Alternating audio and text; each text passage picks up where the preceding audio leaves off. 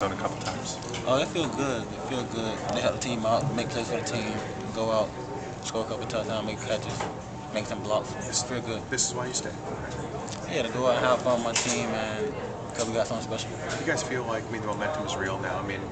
Camp is camp, and scrimmages are scrimmages. And when you beat somebody that doesn't know what you're running, it's got to have a different feeling. That's me. I guess we gotta go out, have fun. Don't take no opponent light. Just make the best of everything, every play, and every quarter. Finish the game off strong and just have fun. Hey Leonard, I guess with the next game coming up now, it's a pretty big one.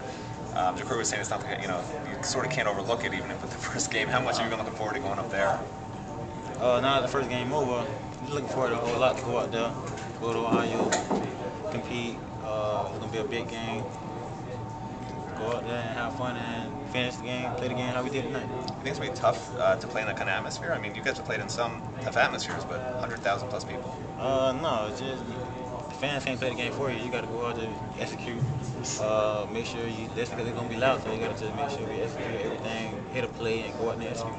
It's a big game for Miami's program. I mean, do you see this as maybe a possible turning point in the national life for University of Miami? I don't know.